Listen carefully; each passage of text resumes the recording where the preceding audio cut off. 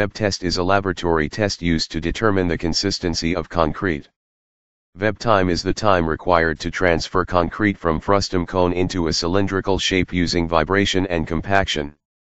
The Vebe time will increase with decreasing concrete workability.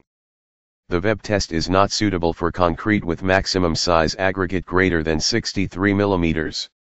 Also, if the value of Vebe time is less than 5 seconds and more than 30 seconds. The apparatus for the test are Vebe consistometer, tamping rod, stopwatch, trowel.